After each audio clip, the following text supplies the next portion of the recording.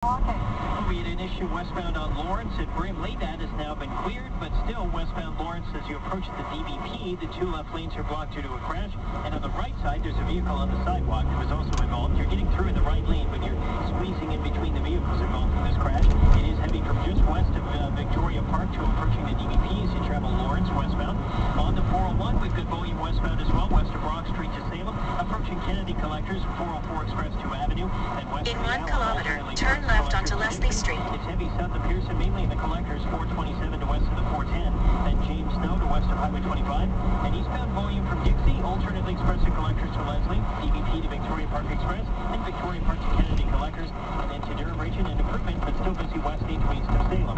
680 Traffic Center, Kerry Prunskis. Also, the emergency crews are just getting to the scene. Southbound on the 427 on the ramp to Dundas. This is where we had a single vehicle collision. That vehicle struck the barrier, according to a traffic spotter who was going through. So the right lane is closed here. It's busy southbound 427 as you head over the 401. Then from approaching Bloor and the Express onto the Gardner QEW ramp. And just be careful as you're taking that ramp to Dundas.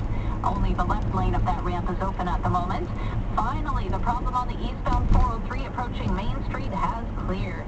But traffic is still at a crawl on the eastbound 403 from Go past this light, Main. then at Very the next busy one, for westbound turn traffic left. heading into Hamilton as well. Southbound on the 404 DVP approaching Bayview Bloor, the center lane is blocked, a stalled vehicle there. It's jammed from approaching Finch to approaching Bayview Bloor, and not much better on the northbound DVP 404. Approaching Lawrence, the right lane is blocked with a stalled vehicle, so traffic is backed up from Dundas, and then busy northbound 404 from Steeles to north of 16th Avenue. Get the latest personalized sports news and scores, plus streamlined games and highlights anytime, anywhere. Download the Sportsnet mobile app today. Available on iOS and Android. Now with the forecast, here's Chief Meteorologist Natasha Ramsahai. Crystal clear skies overnight tonight. You'll be waking up to sunshine and holding on to mainly sunny skies right through the day tomorrow with temperatures, again, above seasonal, double-digit highs of 13 degrees with a southwest wind up to 30 kilometers at the light, per hour. turn left onto Leslie Street. Shoot.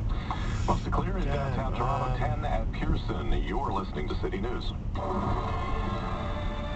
One woman has died. 2 other people were seriously hurt when they were hit by a car in the driveway of a North York apartment building.